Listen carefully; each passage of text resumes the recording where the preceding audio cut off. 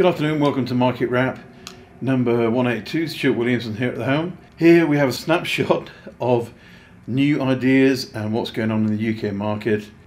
Sometimes around the world, just really telling you a bit about what we think is going on and what you might find useful. So it's just a bit of an idea for our investors, our clients who are using our services to find property. And that's really what we do. You give us a criteria for buying. Whereabouts would you like to do it? Why? What are you trying to achieve? Is it a heart or a head decision? You give us that information and we'll go out and try and find property that suits your needs. And I think last year we invested about £133 million around the world in a variety of different vehicles. So that's what we do. This week what are we going to talk about? Well, I'm here in Dubai. It's lovely and balmy, 25 degrees, looking out over Sheikh Zayed.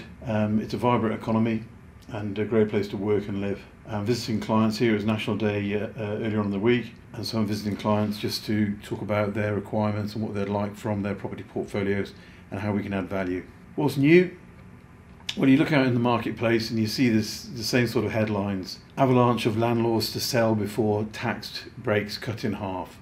And yeah, capital gains tax breaks have been cut from 12,000 to 6,000, and as of next year they're going down again to 3,000. So that's pretty grim. High mortgage rates, punitive property levies wipe out potential profits. All depends what you're buying for though, isn't it? I mean, if you're buying to create yourself a pension and create yourself income for the longer term, then those things aren't that big a deal, and that's certainly the way I look at it. So you've got those sort of things. Other headlines are death of buy-to-let property is a useful cautionary tale for all investors. That was in the newspaper as well this week. So a lot of negativity out there, but there does seem to be some real optimism settling into the market, which can't be right really, because we're so used to everyone being negative. I thought I'd have a look at that and see, is really buy-to-let finished? Obviously I don't believe it is, because it wouldn't be in the marketplace otherwise, but I think there's a lot of positive stuff going on. What information am I using? Basically, I'm going to look at the Bank of England and what they're saying, and then look at some of the rates, what's going on with different sorts of rates. I'll put my glasses on because I've written this out and I need to be able to look at that. People often say that sentiment is fickle, that narratives of optimism or negativity get harder to dislodge the longer they're left to run. Now, the Western central banks are struggling to convince investors that inflation remains a threat. You know, we've all seen it drop very quickly. You know, that's very positive. And, you know, people are starting to think, well, perhaps it's not such a big deal. We've touched on several market wraps recently. However, the S&P 500, the index that tracks the largest listing of companies in the US, climbed 8.9% in November. Its best November since 1980, if you took out the pandemic fuel rebound of 2020. Global stocks recorded their best month in 3 years.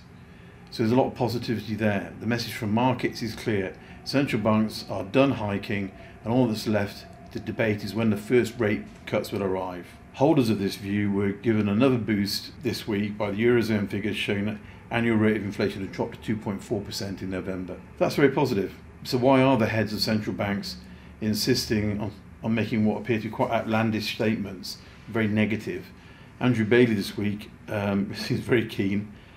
He said the UK outlook is the worst he's seen in his career, which shows a misunderstanding of the communications that the Bank of England governor should be sending out.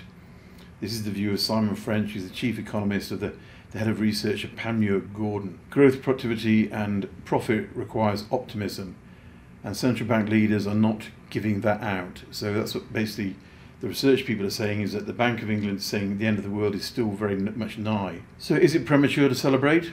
Should we really be saying, if you do, you know, inflation's gone, long live growth? A new paper from the International Monetary Fund offers a good clue as to why Mr. Bailey and his peers are very keen to spoil the party. Researchers Amil Ari and Lev Ratnowski draw on recent IMF research of more than 100 inflation shocks since the 1970s and offer two reasons for caution. Firstly, inflation is generally persistent. 40% of countries in the IMF study failed to resolve inflation shocks even after 5 years. It took the remaining 60% an average of 3 years to return inflation to its pre-shock levels. Secondly, and perhaps a more important measure, countries have historically celebrated victory over inflation and loosened monetary policy prematurely in response to an initial easing of price pressures. Denmark, France, Greece and the United States were among nearly 30 countries in the IMF sample to loosen policy prematurely after the 1973 oil price shock, for example. In fact, almost all countries in their analysis, 90%, that failed to resolve inflation saw price growth slow sharply in the first few years after an initial shock, only to accelerate again and become stuck at the fast inflation pace, paper stated. Today's policymakers must not repeat their predecessors' mistakes. Central bankers are right to warn the inflation fight is far from over, even as recent readings show a welcome moderation in price pressures. Inflation is not dead. It's probably mortally wounded, and it'll take a while for it to come back. But they have to be on the lookout for this happening, which is good policy. I think perhaps quantitative easing went on for far too long, and if we pulled that back earlier, and I believe it has been pulled back, although I could be misquoting, perhaps things will be better now. So the question is, when will falling rates start? Are we in an era of low rates now? Will they persist? Interest rates that are higher for longer weigh on property valuations and transactional activity, but permanently high interest rates present a different threat entirely. The onset of rate hikes in 2021-2022 set off a debate amongst economists as to whether something enduring had shifted in the global economy. Could it be the case that for a period of falling rates that characterized the post-climatic financial crisis boom in property are an anomaly or are actually reality? So are low rates here to stay? Bank of England researchers attempted to tackle this question this week. They take the view that there are two powerful forces now exerting long-term downward pressure on global interest rates. Firstly, which is relevant to me, is the world's aging population. This means that people reaching retirement can now look forward to living another 20 years or so, a figure that will now rise to 30 years for the coming generation. This will require a massive surge in savings, which banks will lend to firms chasing diminishing returns, weighing on market interest rates. Secondly, slower productivity growth means firms have lower expected returns on their investments, which reduces demand for capital, again, weighing on rates downwards. This factor feels, given how little we know about what the future economy will have. The effect of artificial intelligence could impact productivity amazingly and make it go up. Nevertheless, the researchers conclude that without a reversal in these trends or new forces emerging to offset them, long-term interest rates will remain low. So statistically, rates should stay down. Now let's quickly look at UK house prices. The recovery in UK house prices continued in November. Nationwide said this week, values rose 0.2% during the month, the third for successive monthly increase that trends annual decline to less than 2%. There has been a significant change in market expectations for the future path of bank rates in recent months, which, if sustained, could provide much needed support for the housing market activity, lead economist at the Bank of England said, Robert Gardner, which is exactly what we're talking about. Inflation has gone down. Now we're talking about rates coming up again in June this coming year, going down again in June this year. So that's a lot different from 2 years hence when we're talking about the plateau approach as opposed to the Kapchang-Junga approach, up and down.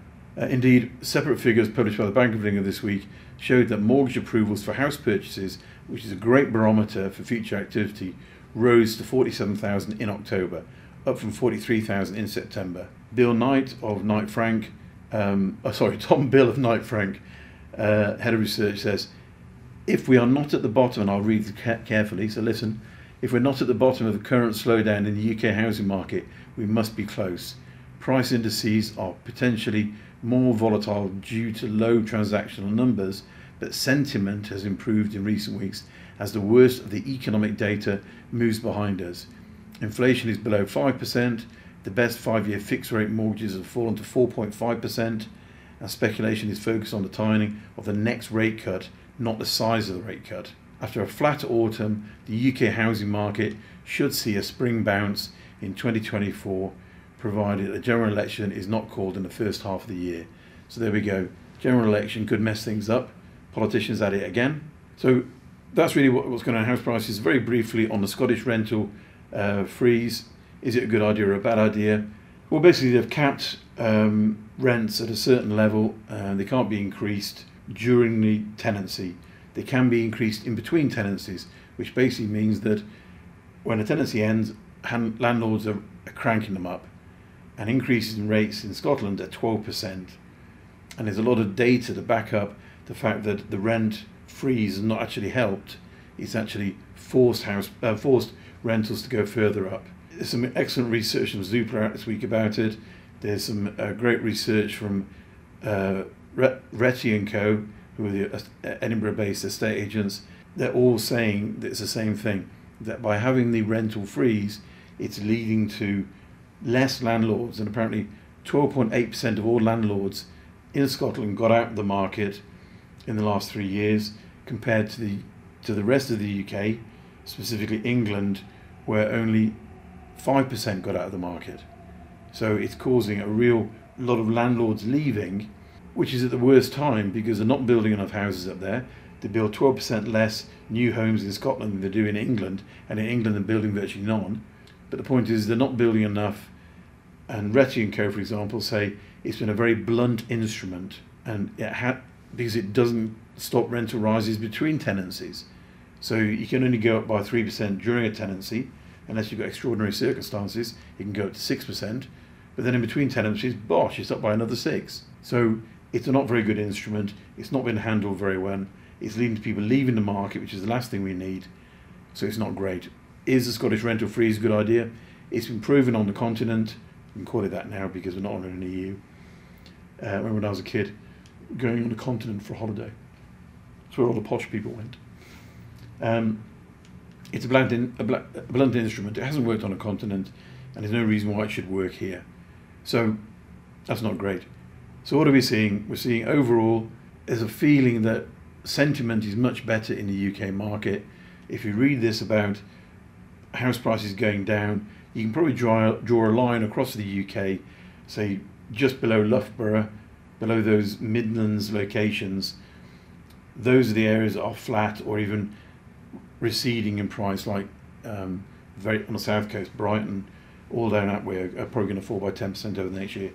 But if you look at north of that line, you've got appreciation and you've got positivity. So when looking at buy to let, those are the things to consider. Most important things to consider: what are your goals? What are your aspirations? How do you get on the housing ladder? Get some discipline. Start a budget, start saving, work out how much you need to achieve what you want to do. I spoke to a gent this morning, lovely man, lawyer, 55, hasn't really got a lot of money behind him, wants to retire to a lovely location in the UK in 10 to 15 years. And he said to me, what are the things I need to do? I said, you need to get a discipline. You need to stop the spending you don't need, and you need to start planning towards a set goal. Get a SMART goal, which is, if I remember, specific, measurable, something begins with A, reasonable and targeted. So you've got to have timely, not targeted. So you've got to have those goals. And that's what it's all about when trying to build up a property portfolio. So there we go, that's it for this week. Hope you found it useful.